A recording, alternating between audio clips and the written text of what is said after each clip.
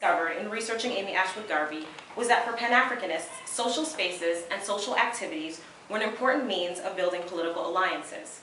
Ashwood Garvey was instrumental in establishing several social spaces in London, among them a hostel for Nigerian students and a community center that offered relocation services and social activities for West Indian and African migrants.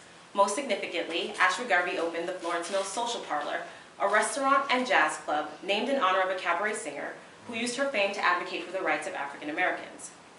Few surviving records of events at the Florence Mills exist, so any discussion of the political activities it nurtured are up for speculation. However, my research suggests that the Florence Mills was more than just a nightclub and restaurant. It was an institution that provided a much-needed meeting place for supporters of Pan-Africanism. A wide range of activities that focused on political thinking and economic planning took place at the Florence Mills, as it was one of the few places in Britain where members of the Pan-African movement regularly encountered each other. C.L.R. James, Ross McConan, and George Padmore were among the well-known Pan-African thinkers who frequented the Florence Mills. Legend has that it was not unusual to see them engaged in heated ideological discussions while enjoying the venue's Caribbean-inspired menu and ambiance.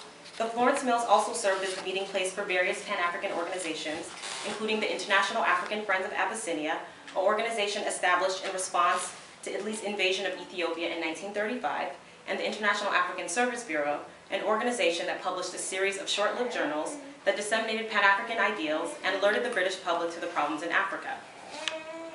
Another thing I discovered while researching Amy Ashwood Garvey was that the Pan-African movement had a grassroots community service component that the movement's historians have ignored.